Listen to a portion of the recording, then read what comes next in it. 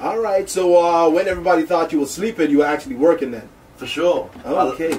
Believe you me, a lot of things behind the scenes. You know, it just a lot of things happened that we had to you know, revamp and restructure. So we here now. Yeah, because you're one of the very few artists on the island that, you know, and not saying that the others don't take it serious, but you take it serious to another level when it comes to actually, you know, getting your music, you know, done the right way. So from the production to the actual, you know, getting the rights and the credits and all of that put together as well. Yes, I take a lot of pride in that. And I mean, I've always been a person to try to like learn as much as possible, especially on the business end. And you know, always working together with Raga, those who know him as Raga or Steve, whoever you want to call him.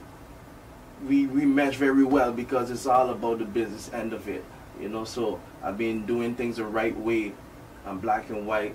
You know, the whole registering thing, the whole copyrights, trademarks, the whole 9 yards for like. Because you put a lot of money into it, so you gotta at least get back. Yeah, get something back. Right. You mean you won't always get the full return, but you're passionate too. True. You know, so you're gonna keep moving forward.